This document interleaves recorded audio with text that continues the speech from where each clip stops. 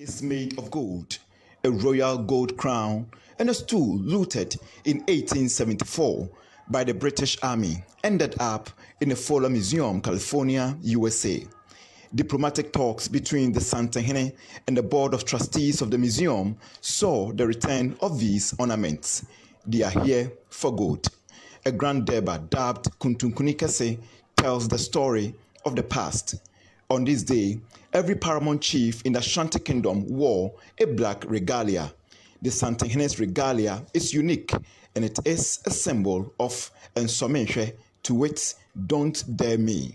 He chose this occasion to wear the regalia to reflect events of January and February of 1874, when the Asante army clashed with the British for supremacy. The Battle of Amuafo and Kumasi.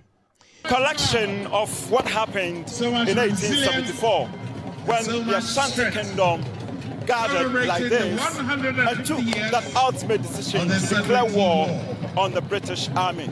The battle was led by the Asantehene, who is Otumfo's warlord. If the British really had wanted our territory, they would have stayed.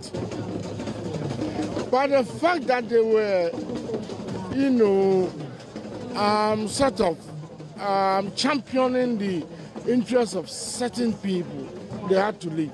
To the British government, the return of these ornaments further strengthens the bond between the two countries, with the Manhyia Palace as the trigger.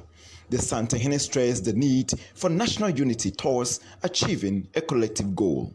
The